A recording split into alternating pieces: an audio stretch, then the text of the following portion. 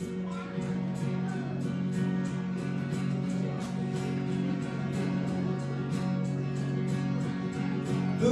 I that the highest King would welcome me?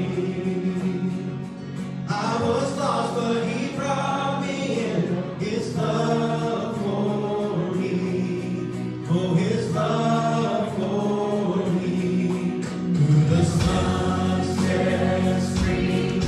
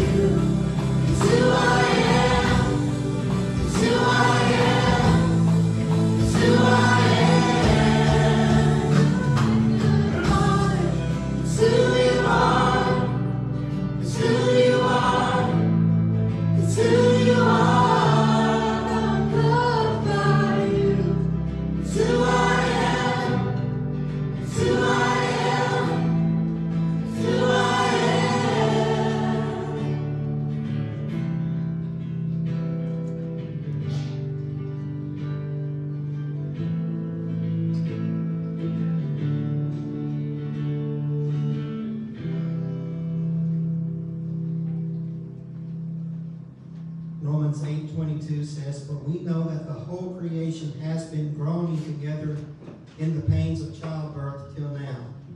And not only the creation, but we ourselves who have the first fruits of the Spirit groan inwardly as we wait eagerly for the adoption of sons, the redemption of our bodies. For in this hope we were saved."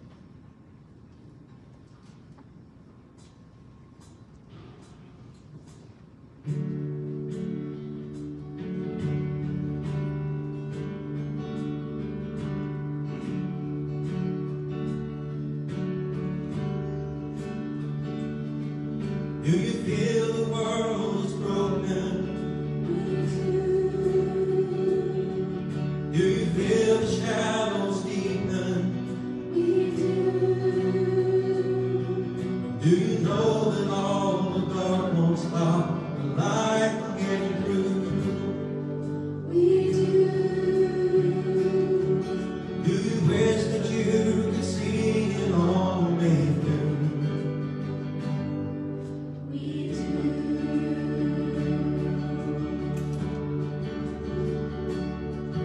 Is all creation groaning? Is a new creation coming? Is the glory of the Lord to be the light within our midst? Is it good that we remind ourselves of it?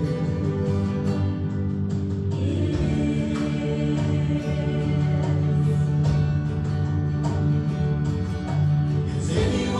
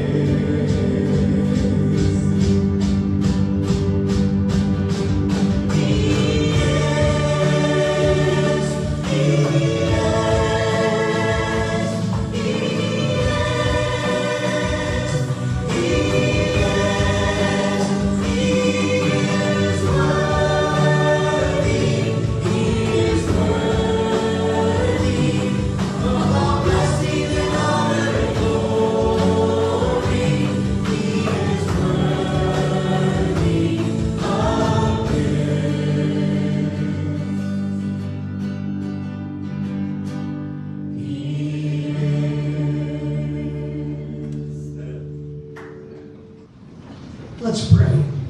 Oh Lord, truly, you are worthy of all praise. And Lord, what a privilege to be called sons and daughters of the living God. And you have called us, Lord. You've called each of us into your kingdom. Lord, thank you for that privilege. And thank you for being the special Father that you are. You are the Father to all of us, Lord. And you are the perfect example of what a father should be. And for that we're grateful. We'll forever be grateful for you, Lord God. You are so awesome in all your ways. Your love for us, we can't even fathom. You love us even in spite of ourselves. But Lord God, you are so good. You are so great. So Lord, help us to focus now on what you have to teach us today. Help us to learn from you, to sit at your feet, and just to grow in our knowledge of you and our respect for you. Lord, thank you for giving us to each other. Thank you for taking us into your kingdom. Thank you for your great love. Help us to focus on you now. In Jesus' precious name we pray. Amen. If you have your Bibles on you this morning, please turn to Luke chapter 15. We're going to go through verses 11 through 32 this morning. The title of my message this morning is God's Heart for the Prodigal. Let me begin by asking a very important question. And you might say, well, it's a very obvious question with an obvious answer. But here's the question. Is your heart broken by what has been unfolding in the news lately? You know, when I think about what I see around me, see around us, what I see on Facebook, what I look at the media, I have never seen the country more divided. But here's the crazy part is that what makes it even worse is when Christians add fuel to the fire. What do I mean by that?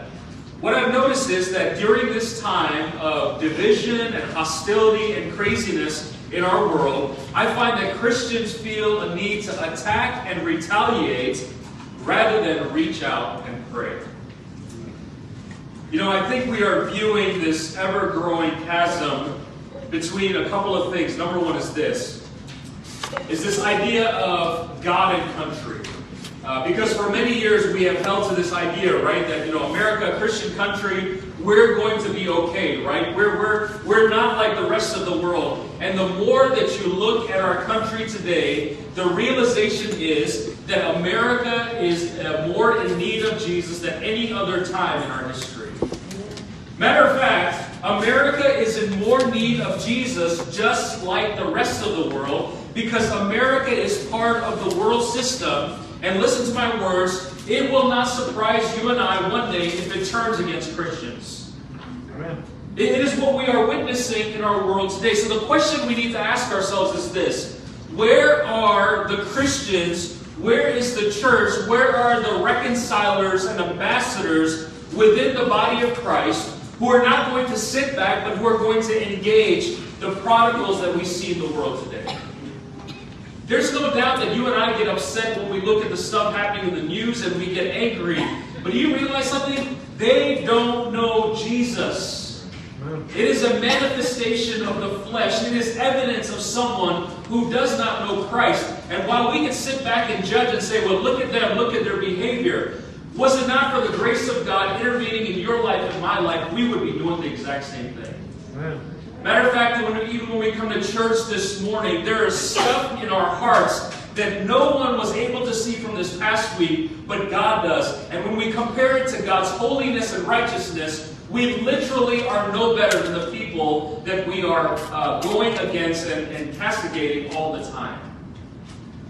Jesus has some very important words for us about how we engage the prodigal. And that is my message to you this morning on Father's Day. We're going to look at a very familiar passage. Hopefully I'll be able to bring some stuff out that you've never thought about before. But I want us to see what Jesus has to say regarding how God approaches the prodigal, the outcast, the rebellious individual. Matter of fact, if you look at verses 11 through 32, probably 12 to 13 times, you are going to see the word Father. Because it is all about the heart of the Father. What does God desire His people to do and to be? Let me set up a little bit of a context as to what Jesus is going to go into in this passage. And the context is found in the first two verses of chapter 15 and verse 10. Look at the context. Verse 1 and 2 says this, "Then all the tax collectors and sinners drew near to him to be near to him," that's Jesus, "and the Pharisees and scribes complained, saying, 'This man receives sinners and eats with them.' And then verse 10, it says this, 'Likewise I say to you, there is joy in the presence of the angels of God over one sinner who repents.'" Jesus has been talking about this lost sheep. The shepherd goes out and seeks the sheep. Jesus is talking about this lost coin. This woman finds this lost coin and there is joy. The context is that God does not isolate himself from those who are lost. He reaches out to them, but then he also calls them to repentance. He doesn't just say, "I know you're a sinner, I'm going to accept you, just continue to live in your lifestyle, and I'll be okay with you." No, God says, "I have died for you, I have redeemed you, now I need you to turn to me for salvation." So there's three important things regarding the context of this passage. Number one, God has a heart for lost people. God cares about lost people. The people we get irritated with and we cannot stand. God loves them, and he sent his Son on their behalf to die in their place. To die in my place. Number two, God wants sinners to repent. Not just stay where they were, but to turn, to be transformed through the power of the gospel, this transformation that happens from the inside out. And number three, both the accuser and accused are dealt with in this parable. What do I mean by that?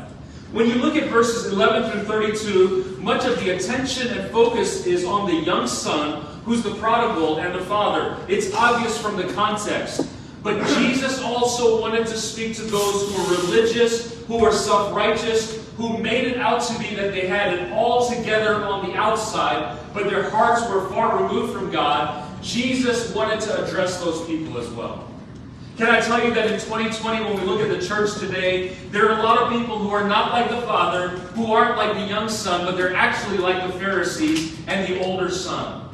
They think they have it together. They think they know God. They have religion on the outside, but they are so far separated from God. God wants to reach out to them as well. I begin in this passage in verse 11. Here's what the Bible says. Jesus speaking this third parable, he's talked about the lost coin, he's talked about this lost sheep, now he's going to talk about the prodigal son. Verse 11 says this, "Then he said, a certain man had 2 sons, and the younger of them said to his father, 'Father, give me the portion of goods that falls to me.'" Now from a surface level, if you're reading verse 11, you say, no big deal. The younger son is coming to his dad and saying, "Hey, I want part of the inheritance. No foul, no problem." Matter of fact, when you look at verse 11, you'll see that he says portion of the goods. Another word which commentators have used is the word estate. The estate basically supports the life of the family. And the son says, "I want a portion of the goods that fall to me. I want the inheritance." What is the problem with this young man's request? An inheritance could not be received until the father had passed away. It's literally like the young son going to his father and saying, "Hey Dad, I wish you were dead." A shocking statement by this young man. Almost like wishing his father was dead so that he could receive his inheritance. Now, it's also important to note that there were times when the father might decide to distribute the inheritance early, but it was initiated by the father and not the son. So think about what is happening here in verse 11. Jesus draws our attention. He's been building up to it. He has been talking to those who are sinners. Then he goes into this example of the lost sheep. The shepherd chases after them. The lost coin. This woman has joy. And now he brings their attention to these 2 sons and this father in the scene. Now, if you're a Jewish person and you're listening to Jesus speak these words, you're thinking Jesus is going to say that the father is going to smack the child and he's going to throw him out and say, "Don't ever come back home." That's probably what's going through their mind. But when you look at verses 11 through 32, he's going to absolutely shock them because he's going to show them the true heart of the Father. Notice, there is no contention, there is no argument between the father and the young son. At the end of verse 12, it just says this, "So he divided to them his livelihood." Now, It is very important that you notice this one word. It says this, he divided to them. Both of them received the inheritance. When you and I studied this passage growing up, I always looked at this passage and thought to myself, only the younger son was a fool. He got the inheritance. Woe is me to the older son. He's such a victim. He didn't get anything. Notice it says, both of them received the inheritance. The older son was not left out. They received the livelihood, his father's life and possessions. Now notice what else you notice. Not only is there no argument between the young child and the father, but the older brother does not protest, and according to the law, he receives his double portion based on this parable. You already see a hypocrisy going on here. Jesus has the audience of the Pharisees and the scribes, the sinners. He goes right into this parable, and they know exactly who he's talking about. This older son does not contest. He does not say, hey, Dad, I'm not going to be like the younger son. I'll wait till something happens, and then I'll receive my inheritance. Scripture says here, he divided to them his livelihood. The older son got what he was supposed to according to the law. Now look at verse 13. And not many days after, the younger son gathered all together, journeyed to a far country, and there wasted his possessions with prodigal living. It is possible that he liquidated all of his assets. Now, when you are reading this parable about the older son and younger son, some of you that are older siblings, you're like, yep, that's just like a typical younger sibling. Irresponsible, don't take care of anything, want to do their own thing. You know, you always have to go after them and try to help them and rescue them from danger. But then you also have the older sibling that's very responsible, that tries to do their best, right? And so when you're looking at this passage, some of those family dynamics are pretty well understood. So this younger son, he takes his father's inheritance, probably liquidates all of his assets, and the Bible says that he goes away, he journeys to a far country. Now, notice the words far country. It is important because Jesus is stating not just a change in geography, but also a change in morality. If he stays close to Dad, Dad's going to hold him accountable. Man, but if he goes far away, no one's going to tell him what to do. Not just a change in geography, but also a change in morality. He goes away to a far country. Matter of fact, when you look at the Old Testament, there's another individual by the name of Jonah. What does Jonah do when God says, I want you to go to the Ninevites? He decides to go away to Tarshish, to a far country. He decides to get away because he doesn't want God to hold him accountable. A question I have for you this morning is this, two-part. Number one, how many Christians do you know of still today that are in the far country? They're still out there. They're away from the covenant of God, the promises of God, from the church of God, from fellowship with God's people. There are a lot of Christians, whether they got hurt in church, whether they struggled with something, whatever reaction they received, they find themselves in the far country. There are people in our lives literally living in the far country spiritually. They are far away from God and His promises. They don't know Christ as their Savior. They live in our lives. This message is for you. They're in the far country.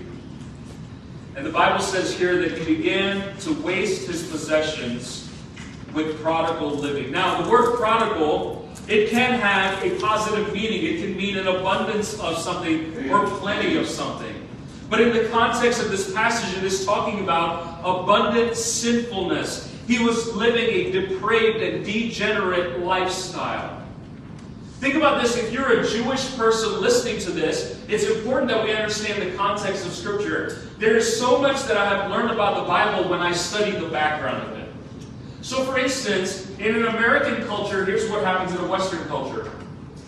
In a family unit, if you have a child that rebels, and they end up going away from the family because they can't stand the family, whatever the dynamics were, generally the community will have sympathy for you and will empathize with you and say, man, I'm so sorry that happened to you. You guys are such good people. I can't believe that happened to you. We'll be praying for your child. But if you think about an Eastern ancient culture, even today in many Asian nations, you have to think about this. Asian nations are a shame-based culture. And so if you in this context are reading what is happening here, not only is the son bringing shame to himself, he's bringing shame to his entire family. His actions are a reflection on the entire family. It's a shame-based culture. So the Jewish audience is thinking to themselves, my goodness, what did the father do wrong in raising such a prodigal child? He's dealing with all of those things, right? This is how bad it is, because if you look at verse 30, we'll get to it later on. The older son says to his father, this son of yours came, who has devoured your livelihood with harlots, who killed the fatted calf for him. That's a pretty depraved lifestyle that he's been living. Verse 14 says this, but when he had spent all, there arose a severe famine in that land, and he began to be in want. Then he went and joined himself to a citizen of that country, and he sent him to his fields to feed swine. And he would gladly have filled his stomach with the pods, these were like carob pods, that the swine ate, and no one gave him anything. Notice, Jesus is not, again, shocking people. First shock is this, that the son asks for an inheritance. You don't do that till your father has passed away. You're literally wishing he was dead. Number two, now you're living a prodigal life. You're bringing shame on the entire family. But number three, it says here that he goes to the far country. He's run out of everything. Now he's interacting with pigs. If you're a Jewish person, you are going to be in shock when you listen to this condition. Why? Because look at Leviticus chapter 11, verse 7. It says, in the swine, though it divides the hoof, having cloven hoofs, yet does not chew the cud, is unclean for you. Jews do not associate with pigs because they're considered unclean. Here's a commentary note that says this. Jews avoid all association with pigs, but this young man is reduced to serving pigs, setting their table, bringing their dinner, enduring their pushes and shoves, smelling their odor, tolerating their manners, envying their privileged status, even coveting their pig food. He is in a destitute situation to the point where he's not out there and he's not having bacon, right? He's not doing that. He's not having a barbecue. By the way, if you want to eat the best bacon I've ever tasted in my life, you need to go to First Watch. They have what's called $1 million bacon. $4.99 for 4 strips. It's maple glazed, and man, is it good. Okay? So First Watch, if you're watching here, I expect a discount next time I'm here. Just kidding, okay? So he doesn't get to have this privilege of eating this good bacon. No, he's left to whatever their scraps are, and even that he's not allowed to have. Look at what it says in these verses. No one gave him anything. He hit rock bottom. Isn't it just like human beings to tell God, I know what I'm doing, I know where I'm going, I don't need your help. And when we ignore God, what happens? We find ourselves at rock bottom. I know we all like to be individuals. I know we all are strong in our personalities. I know we all think we know what we want to do. But when you are running away from God and being disobedient to Him, the end result is not happiness. The end result is emptiness. You know, Ravi Zacharias, one of my favorite preachers, apologists, recently passed away. There's a quote by him that has always stuck with me, and here's what Ravi used to say. He said this, at the end of our pleasure isn't more pleasure. Instead, we find that there is only pain. When we live in a broken world, we think that stuff and self-gratification is going to satisfy our souls. And when we've accumulated all of it, and when we have all of it, we still find that we are empty. Why? Because the human heart was never supposed to be satisfied outside of a relationship with Jesus Christ. Jesus says, I have come that they may have life and have it more abundantly. Folks, I got news for you. You can fill up your life with all the stuff you want. You can have money, you can have prestige, you can have houses, you can have the best job in the world, but if it is missing Jesus, you've missed out on everything. This young man had hit rock bottom because he decided to satisfy his flesh rather than satisfying the will of God, his Father. Proverbs 14:12 says this, "There is a way that seems right to a man, but its end is the way of death." You read chapter 14 of Proverbs 14, it's all about choosing the way of life or the way of death. It is the same for all of us. All of us with a sinful nature, we seem to know what is right, but in our flesh it only leads to the way of death. The wages of sin is death. There's another quote, I don't know who said it because so many times many people take credit for it. It says, "Watch your thoughts, they become your words. Watch your words, they become your actions. Watch your actions, they become your habits. Watch your habits, they become your character. Watch your character, it becomes your destiny." This man went his own way and is now reduced to the same level as pigs. He is at the bottom. He thought he knew what he was doing. He had all of his dad's inheritance. He had liquidated it. But he goes far away and he ends up wasting all of it. No friends. Hey, his buddies that used to party with him, it's not there anymore. He is left to himself. Look at verse 17. It says, "But when he came to himself, he had a aha moment." He woke up. He came to his senses. Let me ask you a question. Have you ever had that aha moment? I hope you have. Where you are like, man, this is so stupid. This is so wrong. This is not what God desired for me. And you just wake up and you have that moment. You know what? Some of the best times to have the aha moment is when you're at rock bottom. Because the only thing you can do is look up. How many times have you been to talking to people in the hospital? I visited with so many people, and they said, "Man, my relationship with God now looks different. Because my health, I thought it was okay, but now it's in a crisis." You see people over and over again, when they hit rock bottom, you have nowhere else to go. The only place that you can look is you can look up. This man was at the bottom. He had his aha moment. I think about the Romans chapter 13, the passage that I preached on a few weeks ago. Here's what Paul says. "And do this, knowing the time, that now is the high time to wake up out of sleep, for our salvation is nearer than we first believed. The night is far spent, the day is at hand. Therefore let us cast off the works of darkness, let us put on the armor of light. Let us walk properly as in the day, not in revelry, drunkenness, not in lewdness, lust, strife, and envy, but put on the Lord Jesus Christ, and make no provision for the flesh to fulfill its lusts." Wake up. You and I need to have an aha moment. You are not going to live on this earth forever. Time is short. What will you do with what God has given to you? Now notice, verse 17. He is at rock bottom, but he is going to start having the conversation with himself. Now, have you ever had a conversation with yourself and you found that when you were in a car and people started looking at you? Kind of weird, isn't it? Like, it's just this time when you're just like, man, I just don't care. You and I have conversations with God all the time. Not just we verbalize them, right? He's talking to himself. He is reflecting. Let me give you some words of advice. You would be surprised what some solitude will do to your soul. When you just get away from the craziness, you just sit back and you reflect on your life and what is happening. So here's the conversation he starts to have.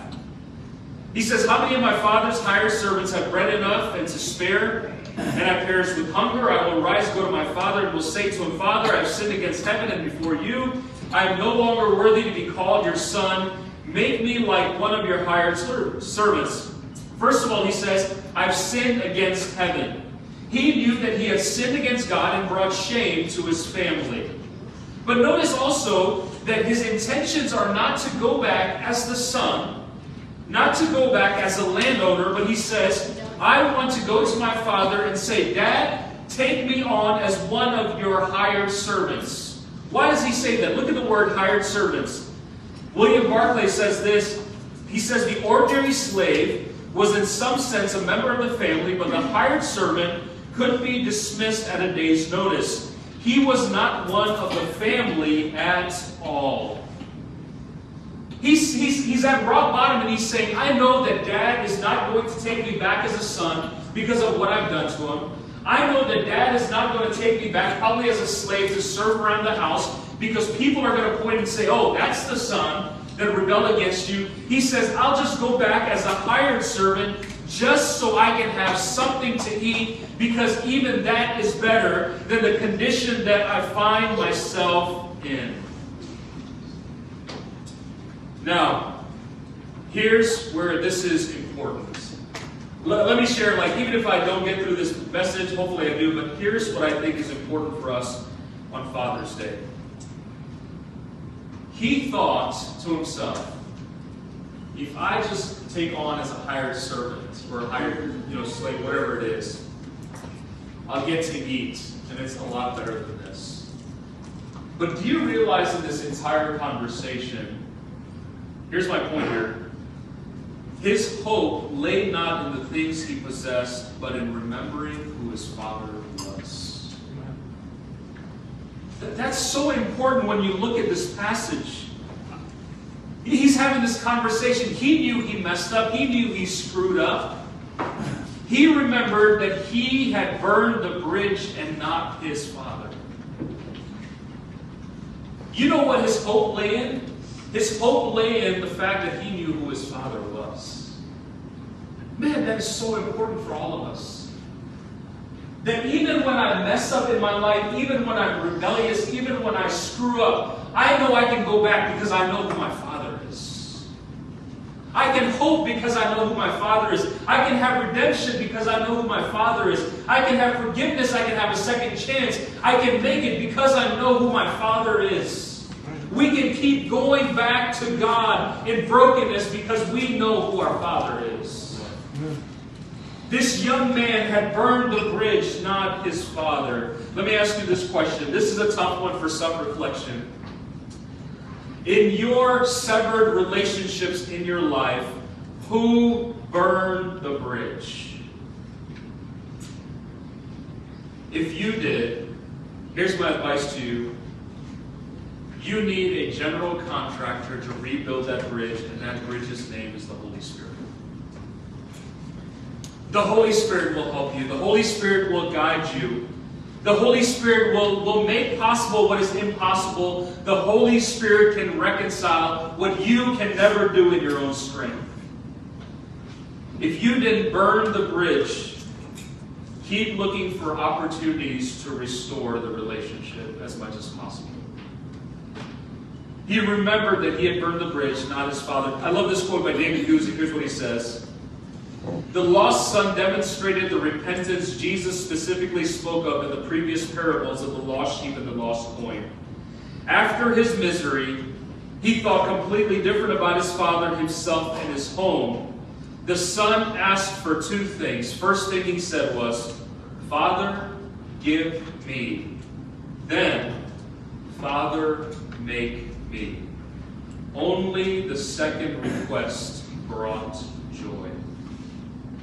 That's powerful in your life and my life, because too many times we approach God with give me, give me, give me, rather than saying, Lord, make me like your son, Jesus Christ. So important. Look at verse 20. It says he arose, came to his father, but when he was still a great way off, his father saw him, had compassion on him, and ran and fell on his neck and kissed him. A couple of things here that I want to note. Number one, a famine had become the instrument of the younger son's starvation. Only at the bottom was he willing to consider returning home. God often uses adversity to bring us to our senses. In most cases, we cause our own misery, but God always stands ready to redeem our misery. God is in the business of making Easters out of Good Fridays. Here's another note by Charles Spurgeon. He says this: he did not go back to the citizen of that country and say, "Will you raise my wages? If not, I must leave." Had he parlayed, he had been lost. But he gave his old master no notice. He concerned his indentures by running away. He says this: I would that sinners here would break their league with death and violate their covenant with hell by escaping for their lives to Jesus, who receives all such runaways. You know what the church needs to say today in 2020? Come to Jesus because he'll take you. Come to Jesus because he's waiting for you. Notice the reaction of the Father. The Father, I can almost imagine this, right? You know, I almost picture like a big open field, you know, this home that he has in the desert. And the sun, as he's walking away the first time, you know, you kind of see it around the horizon in the desert, and then all of a sudden it disappears. I can almost imagine the Father waking up every single day, going out and looking. And looking at the field and going, is the sun coming home today? Man, not coming home, going back. Wakes up with joy the next day. Is he coming home? And he's scanning. You don't know how long this has been happening. And I think about the long-suffering nature of God. He's so long-suffering towards us. But one day, the Father sees the Son coming. And the Bible says that he runs to him, falls on his neck, and he kisses him. Why, again, is this important culturally? Because for a distinguished father to run, especially after a prodigal, in that time would be seen as undignified. An older man in that culture doesn't run to someone. It is almost a shameful thing. Because you're older, you have experience, you are elderly, people come and give their respect to you. But Jesus is showing to us the heart of the Father. The Father runs to those who are lost. You know the greatest way that the Father ran to us is through his Son Jesus. Look at Philippians 2, 5 through 8. All of us know this, but look at the power of these words. Let this mind be in you, which was also in Christ Jesus, who being in the form of God, did not consider it robbery to be equal with God, but made himself of no reputation, taking the form of a bondservant and coming in the likeness of men, and being found in appearance as a man, he humbled himself and became obedient to the point of death, even the death of the cross. He suffered on our behalf, shamed. He was shamed on our behalf. This Father, he didn't care whether or not he looked dignified, because his concern was the Son. It is what God did for us through Christ Jesus, that he would suffer shame and ridicule the cross because he loves us.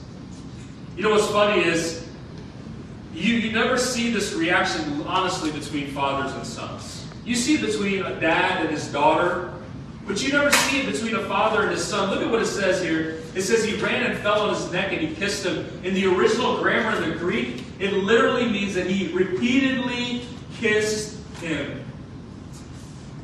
You know why I love these verses? Because you know how Christians oftentimes portray God? They portray him as someone who's angry 24/7. God's just angry all the time. Look at the Old Testament. He's angry all the time. All he does is destroy sin, and he hates sin. It's all true. But folks, he's also a God of grace and mercy. He is a God of love. Yes, he hates sin, but he's done something about it, and he's reconciled us through his Son, Jesus Christ.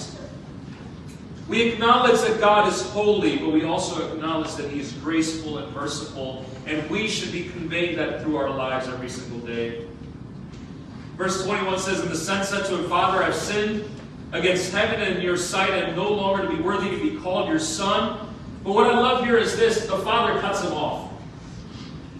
He's like, man, save that speech. Just say that he's rehearsing and basically saying what he's been rehearsing. And he's about to go into this speech. The dad cuts him off because he's so overjoyed. Verse 22. But the father said to his servants, "Bring out the best robe, put it on him, put a ring on his hand, sandals on his feet. And bring the fatted calf here and kill it, and let us eat and be merry. For this my son was dead and is alive again. He was lost and is found, and they began to be merry. Not the reaction the son was looking for.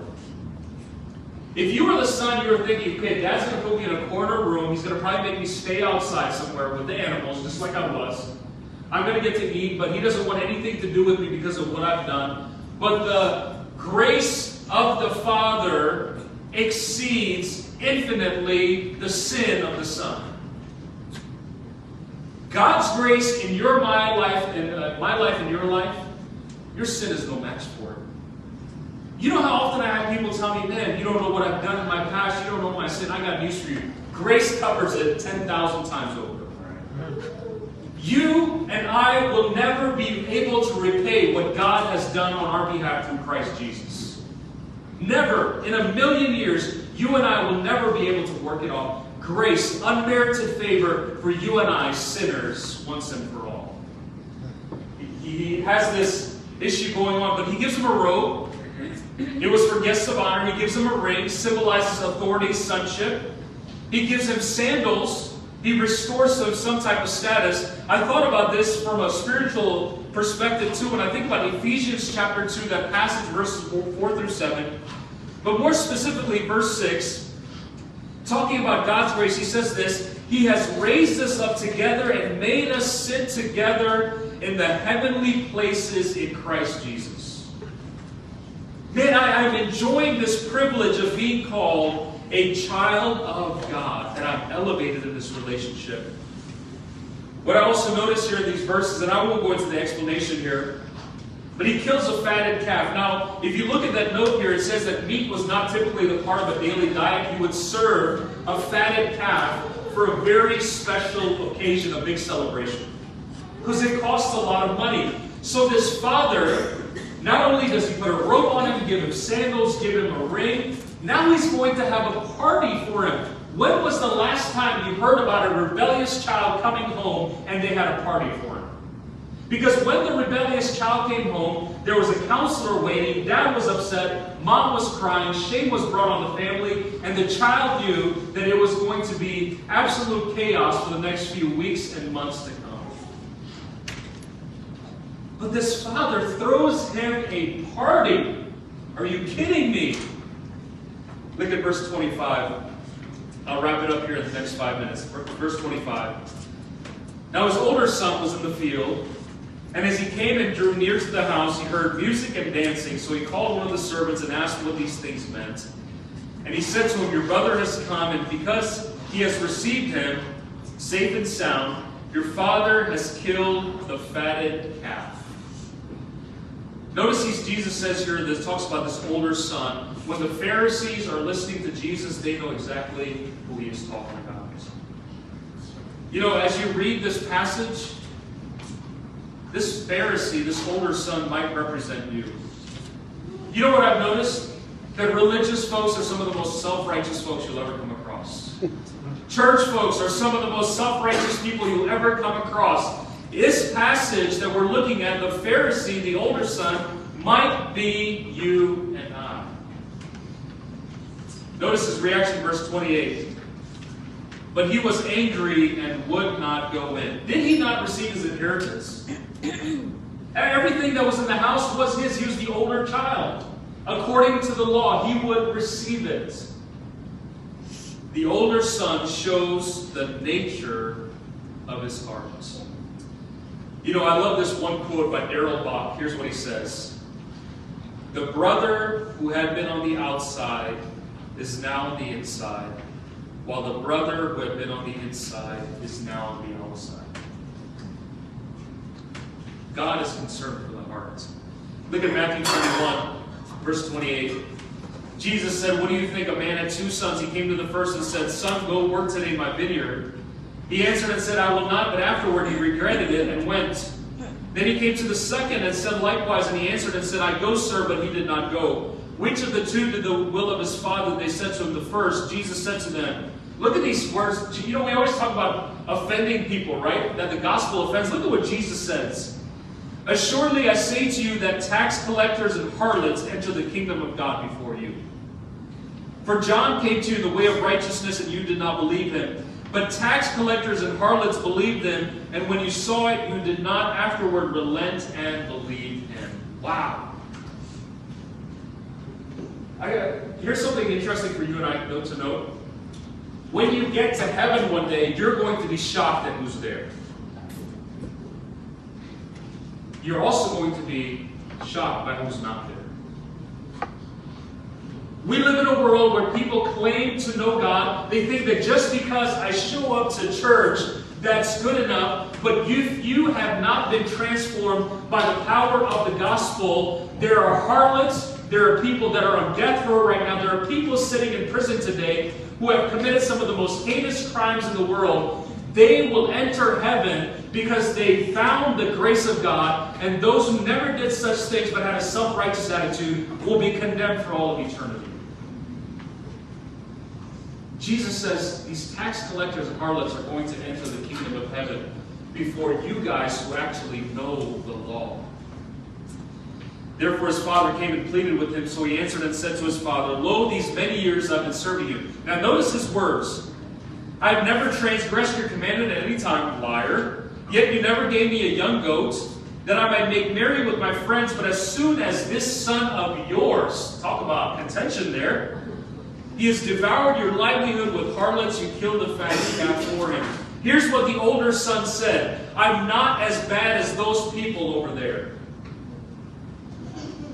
Man, do church folks say that a lot. I'm not as bad as those people over there. I got news for you. When you look at people on the news and social media that are doing crazy things, in the eyes of God, apart from the grace of God, you and I are just as bad. Are you viewing people from your vantage point, or are you viewing people from God's perspective? Notice here, here's what's important. He believed he had his father's favor as long as he did stuff for him. He was operating on a works-based system. You look into these verses, he says, Dad, I've been serving you all these years. I've never transgressed your commandment. I've been doing all this stuff, and yet you never gave me a party. Romans 3:20. Therefore, by the deeds of the law, no flesh will be justified in his sight, for by the law is the knowledge of sin. Verse 31, I'm done here. And he said to him, Son, you're always with me, and all that I have is yours. It was right that we should make merry and be glad, for your brother was dead and is alive again, and was lost and is found. Notice the father calls him son. In the original Greek, there are two words for son, but the word that he uses, I believe it's called teknon. It literally means my child, which means that he's showing tenderness towards him. Second, notice this. In this parable, both sons were prodigals. Both of them were prodigals. Let me close with this quote. It's so powerful. Here's what it says. P.T. Forsyth, he was an English preacher. Here's what he says. The only way to the Father is through the far country. Must the far country be moral dissolution? It may be that, but the far country is the place where you become disillusioned with who you are. You are in the far country at the point where you are disappointed with the world and say, is this all there is? And the Father says, of course not. Come home. You know what our message needs to be to protesters, rioters, people in our communities, at our workplace? Come home. The Father is waiting with open arms. The Father is waiting for a relationship. The Father is waiting to reconcile. And you and I are the reconcilers and ambassadors that God has put into this lost world. Not to escape from it, but to engage it with the hope of the gospel. Let's bow for prayer. God, we thank you for this incredible parable that shows us the heart of the Father.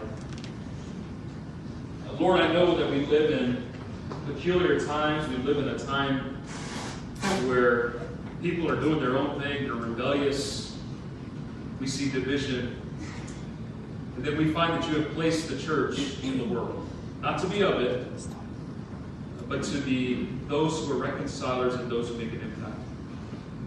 Father, I pray that we would understand the meaning of grace when we look at this passage. That grace is not something we can earn, it's not something that we deserve. Grace is evidence of who you are. And that you give it to us in plenty, that we can never work for it. We definitely can't out-sin your grace.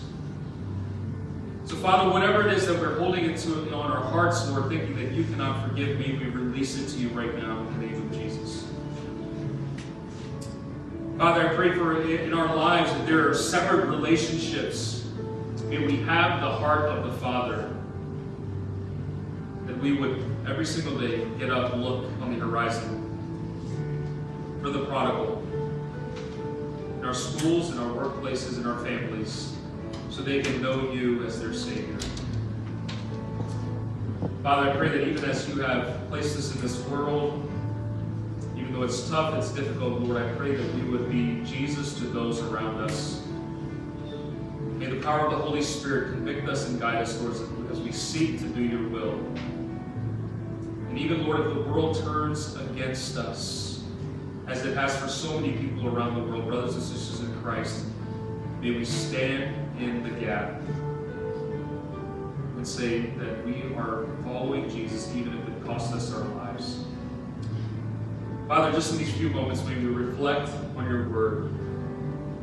In Jesus' name, amen. Keep your heads bowed, eyes closed. Just between you and God, how has God spoken to you this morning? Not through me, but through his word.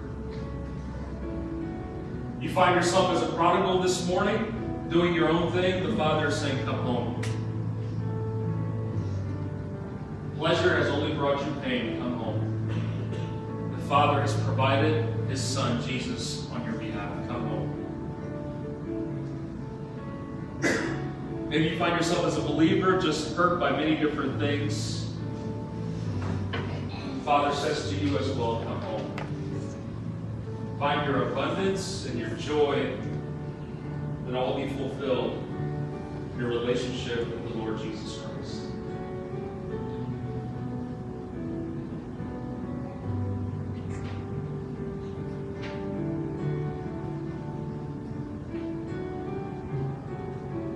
Father in heaven, Lord, I pray that as we close out our time this morning, may you help us even as we leave this place. Understand, Lord, that when we step out of these doors, it becomes our mission field. And that you have called us as missionaries to share the hope and the light of the Lord Jesus Christ. Father, we love you and we praise you. Father, may you grant us your wisdom. And may you grant us your peace. And Lord, just help us to be gracious to those around us. It's in the name of Jesus that we pray.